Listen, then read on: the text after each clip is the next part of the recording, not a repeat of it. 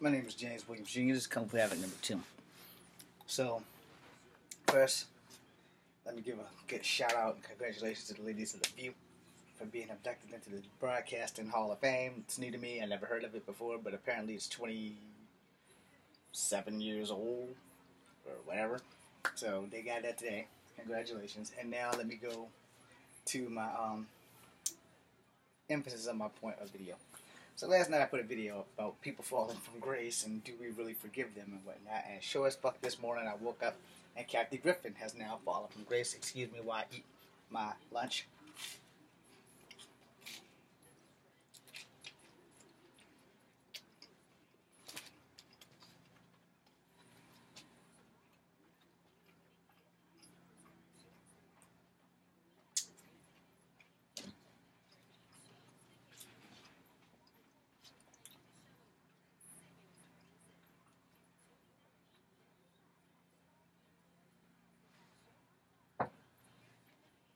Now, I say this because as a person that hasn't been discovered busting his ass to get into the entertainment business, y'all can probably see the view in the background that's just being recorded towards the end of the show.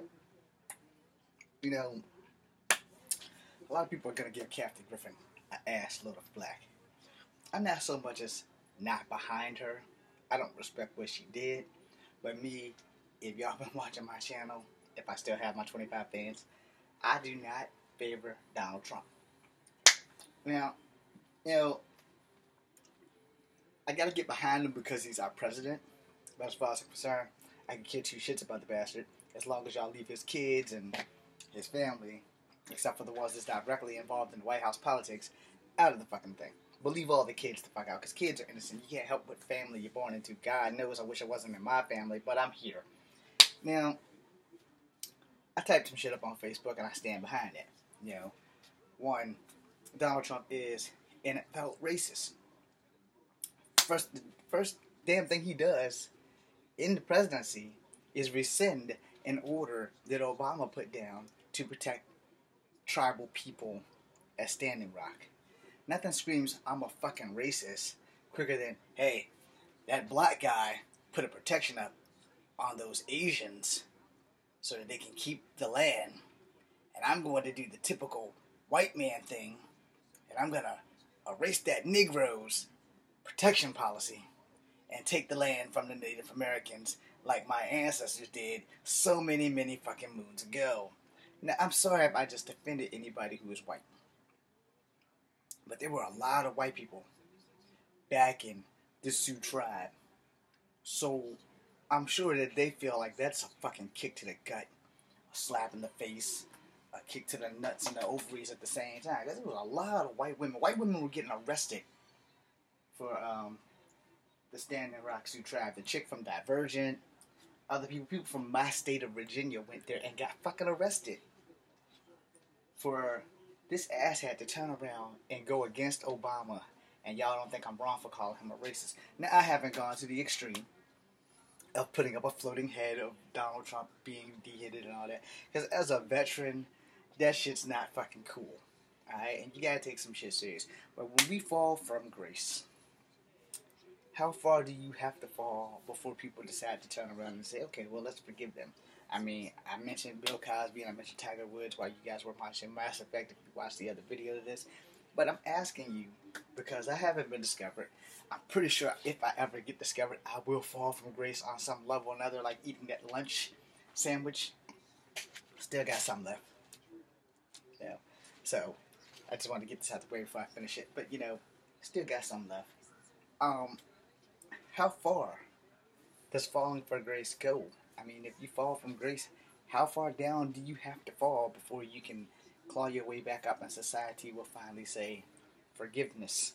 Everybody has fallen from grace on some level or another.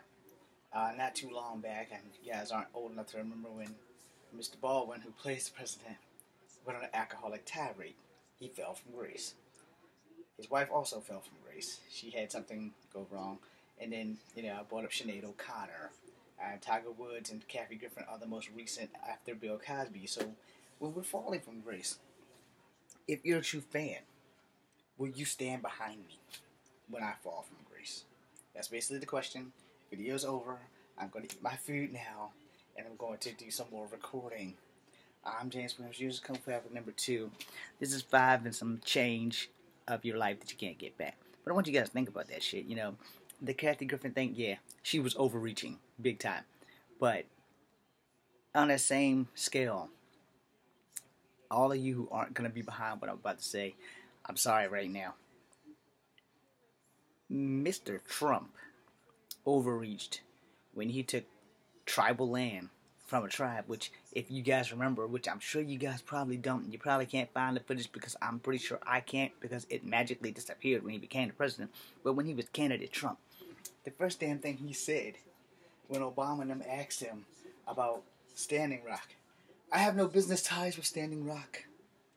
I'm not going to touch Standing Rock. So not only does that make him a racist, but it makes him a fucking liar. Because he said he had no business ties with Standing Rock. He wasn't going to touch the Sioux Indian tribe. He wasn't going to do any of that shit. And the first two things he turns around and does is he gets rid of the shit that Obama declared to protect Standing Rock. And it was one more thing that Obama did, and he got rid of that too.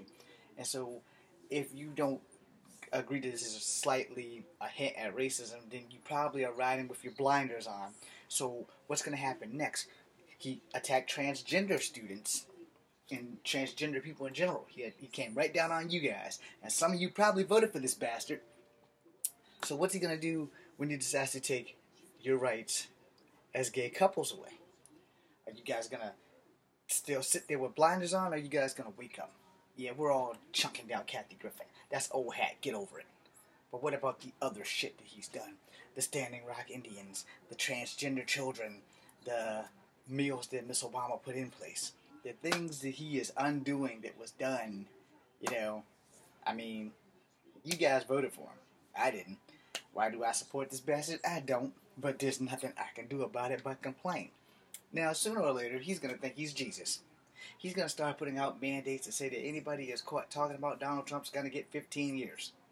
Now, legally, if I may mind you guys, the whole reason why America was taken by the Europeans in the first place was due to freedom of speech in their old countries.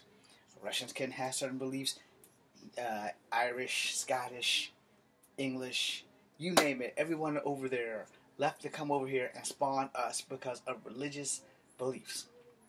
And we fought and died so that we could have Buddhism or Judeo-Christianism or Christianity and baptism and all these other isms that endure with relationships of toward the one true God. However, you gotta remember, Native Americans were here first. Over 1,000 years before the plagues came in, smallpox, chickenpox, they lived here fucking basically disease-free. And we came over and fucked everything up. Now, granted, we all built up immunities to all these things now, or we have developed treatments and shit like this. But if you're riding with those blinders on and you don't think this man has done some racist-ass shit, the joke's on you.